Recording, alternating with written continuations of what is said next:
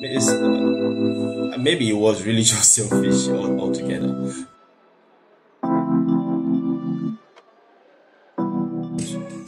Hello there, top of the morning to you, Chico Jindo here on another episode of I Wish I Was Told. Okay, so very quick one. I want to drop one or two nuggets concerning the social media thing that just happened yesterday, last night. I could really understand that the influence that social media has on this entire generation. We had just a few hours of Facebook, WhatsApp, Instagram shutting down, and boom, everywhere went haywire. Wow, and it got me wondering how much satisfaction, how much peace that we derive being on social media. Talk about people not having real connection with real people.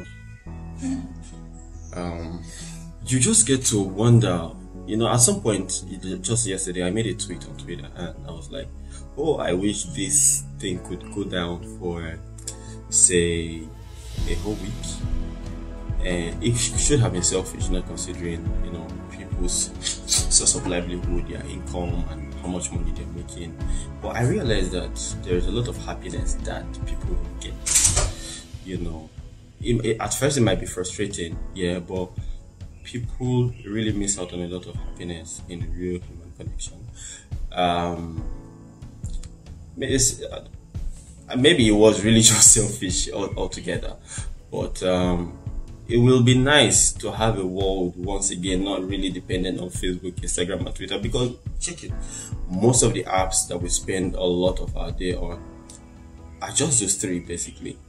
And then I got talking to some people about Telegram, and they're like, I don't even know, say that one there exists for my phone, And okay, we have TikTok, we have Snapchat. I don't use any of those. But there's some sort of societal calm.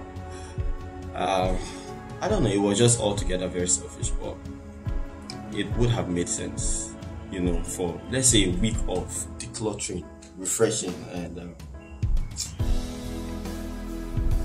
I can't judge the entire world, on my own ideology, but kind of makes sense. We should have that sometime. What do you think? Anyways, I'll just step out. I decided to make this video because I felt it would be a nice thing, basically, to be off social media for a while if they could all team up and shut down for a week. Let people rest.